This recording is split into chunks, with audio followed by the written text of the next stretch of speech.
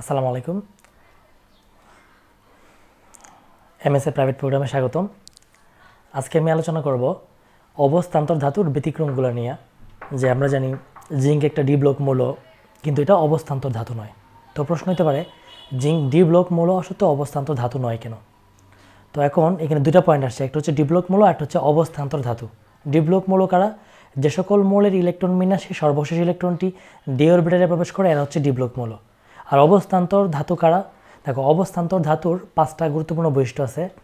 একটা হচ্ছে অবস্থান্তর ধাতুসমূহের যোজনী পরিবর্তনশীল হবে। অবস্থান্তর ধাতুসমূহ 2 অবস্থান্তর ধাতুসমূহ চুম্বক দ্বারা আকৃষ্ট হবে। 3 অবস্থান্তর ধাতুসমূহ প্রভাবক হিসেবে আচরণ করবে।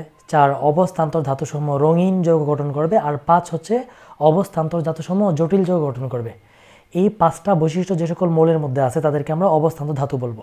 এখন কীভাবে বুঝবো আমরা এই 5টা বৈশিষ্ট্য আছে কিনা?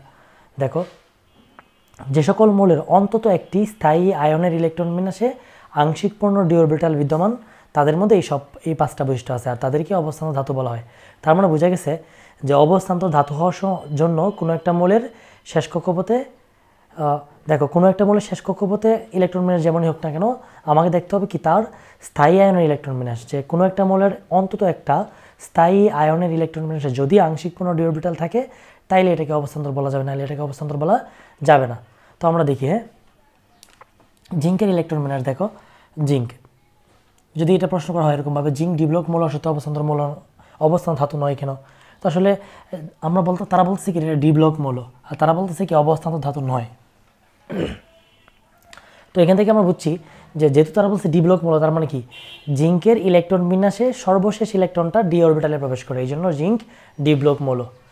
আর জিঙ্ক অবস্থান্তর নয় কেন? কারণ জিঙ্কের একটাই স্থায়ী আয়ন আছে, এটা হচ্ছে জিঙ্ক 2+, আর জিঙ্ক 2+-এর ইলেকট্রন বিন্যাসে কোনো আংশিক পূর্ণ ডি অরবিটাল নেই, এই জন্য জিঙ্ক অবস্থান্তর ধাতু নয়। এটাই আমরা তুলে ধরবো এখানে। হ্যাঁ, কী লিখবো? যে প্রথমে আমরা মূল আনসারটা দিব। দেখো, এই ধরনের অনুদানমূলক যে প্রশ্নগুলো আছে এগুলোর আনসার আমরা এই সিস্টেমে লিখবো। এরিয়া মানে কি? এরিয়া মানে হচ্ছে প্রথমে আনসার দিব, পরে রিজনটা বলবো, পরে এক্সপ্লেনেশন দিব, এরপর আবার আনসারটা বলে দিব। তো আমরা এভাবেই লিখবো। কি লিখবো? যে জিঙ্ক এর ইলেকট্রন বিন্যাসে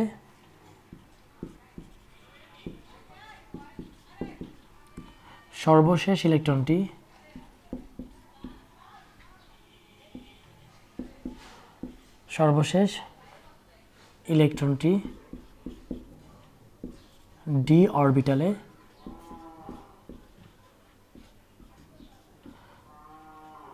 ডি অরবিটালে প্রবেশ করে।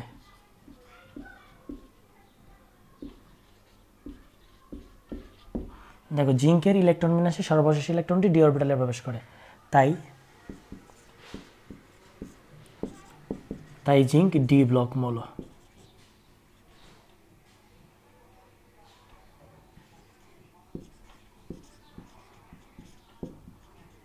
কিন্তু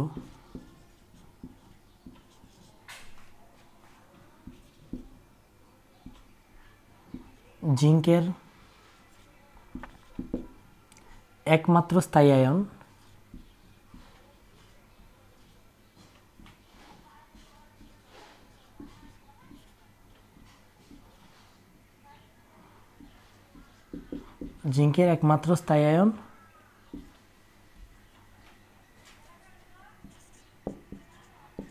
জিঙ্ক 2+ এর ইলেকট্রন বিন্যাসে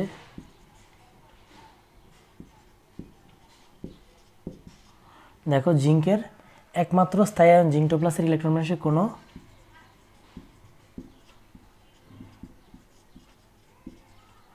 কোনো আংশিক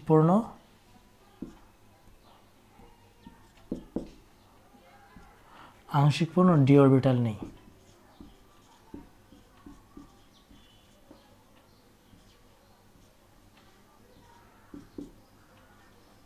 কোনো আংশিক পূর্ণ ডি অরবিটাল নেই।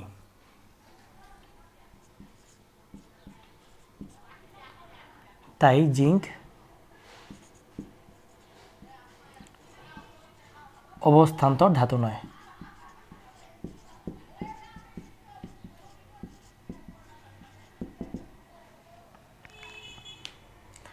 দেখো আমরা তাহলে প্রথমে এখানে আনসার এবং রিজন চলে আসছে। আমরা এখন কী করব, আমার আনসারের পক্ষে একটা যুক্তি দেখাইবো, মানে এক্সপ্লেনেশন দিব এবং ফিনিশিং আনসারটা বলে দিব।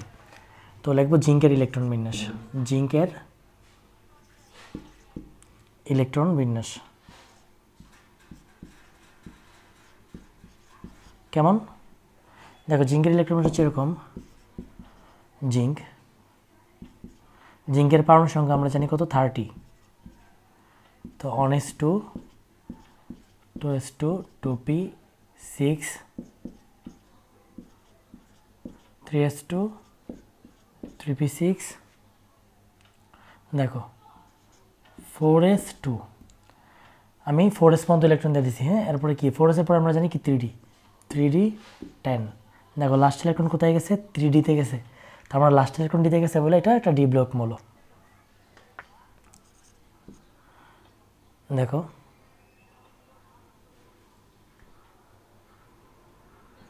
যেহেতু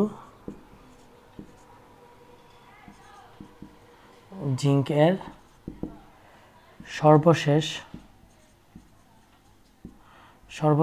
জিঙ্কের সর্বশেষ ইলেকট্রনটি 3d-তে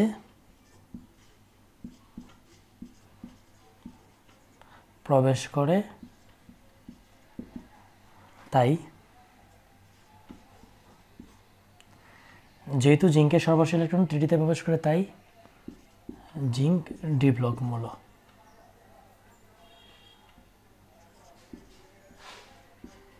জিঙ্ক একটি ডি ব্লক মৌল।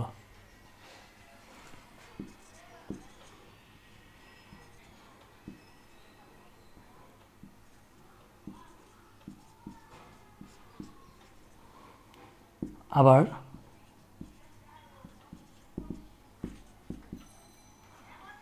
জিঙ্ক এর সর্বশেষ শেলের দুটি ইলেকট্রনের প্রতি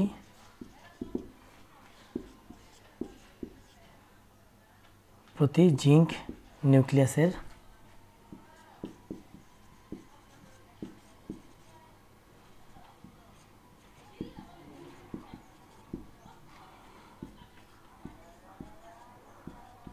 নিউক্লিয়াসের আকর্ষণ বল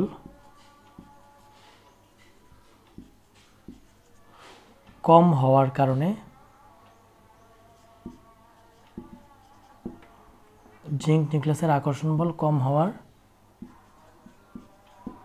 কারণে কি করতে পারে না।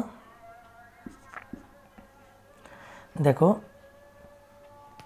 জিঙ্ক নিউক্লিয়াসের আকর্ষণ বল কম হওয়ার কারণে জিঙ্ক সহজে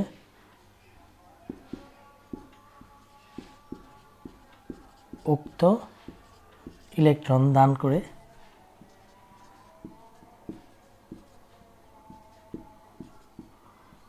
জিঙ্ক 2+ আয়নে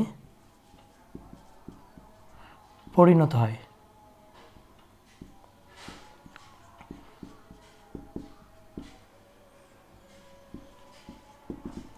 এখন আমরা কি করব, ওই জিঙ্ক 2+ এর ইলেকট্রন বিন্যাসটা দেখাই দিব। হ্যাঁ, জিঙ্ক 2+, দেখো জিঙ্ক 2+ এর ইলেকট্রন বিন্যাস কী হবে, এখানে ইলেকট্রন দুইটা কমে যাবে, 1s2 2s2 2p6 3s2 3p6 3d10, মানে ওই 4s এর দুটো ইলেকট্রন জিঙ্ক দান করে ফেলছে। এখন দেখো ওই জিঙ্ক 2+ ইলেকট্রন বিন্যাসে কোনো আংশিক পূর্ণ ডি অরবিটাল নাই, বরং কি আছে, পূর্ণ ডি অরবিটাল আছে। দেখো পূর্ণ ডি অরবিটাল, এখানে কোনো আংশিক পূর্ণ ডি অরবিটাল নাই। তো আমরা এটাই লিখবো।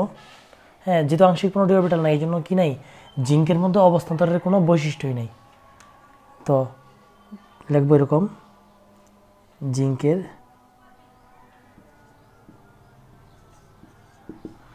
একমাত্র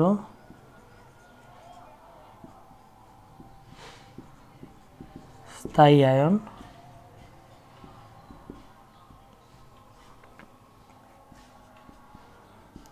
জিঙ্ক 2+ এর ইলেকট্রন বিন্যাসে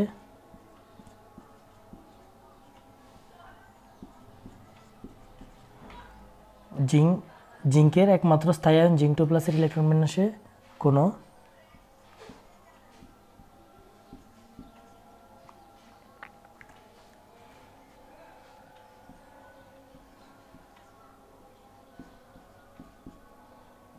কোনো আংশিক পূর্ণ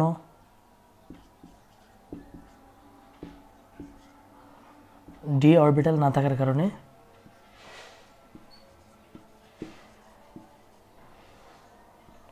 কোনো আংশিক পূর্ণ ডি অরবিটাল নেই বলে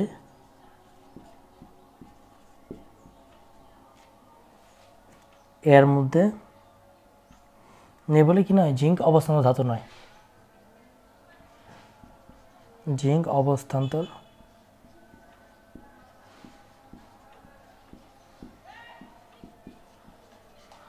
ধাতু নয়।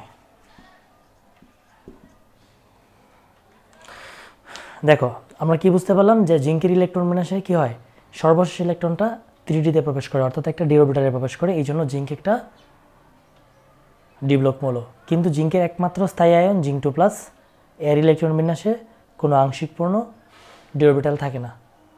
এই জন্য জিঙ্কের মধ্যে কোনো অবস্থান্তর ধাতুর কোনো বৈশিষ্ট্যই থাকে না, আর এই জন্য জিঙ্কটি আমরা কি বলতে পারি না, অবস্থান ধাতু বলতে পারি না। অতএব আমরা কি বুঝতে পারলাম যে সকল ডি ব্লক মৌলই অবস্থান্তর ধাতু নয়। ডি ব্লক সকল অবস্থান্তরগুলো ডি ব্লক, কিন্তু সকল ডি ব্লক মৌল কি নয়, অবস্থান্তর ধাতু নয়। আজকের মতো এই পর্যন্তই। তো এরকম আরও শিক্ষামূলক ভিডিও পাওয়ার জন্য আমার ইউটিউব চ্যানেলটা সাবস্ক্রাইব করো এবং নোটিফিকেশন বাটনটা ক্লিক করে রাখো, যাতে করে তুমি সবগুলো ভিডিও নোটিফিকেশন পাও। আসসালামু আলাইকুম।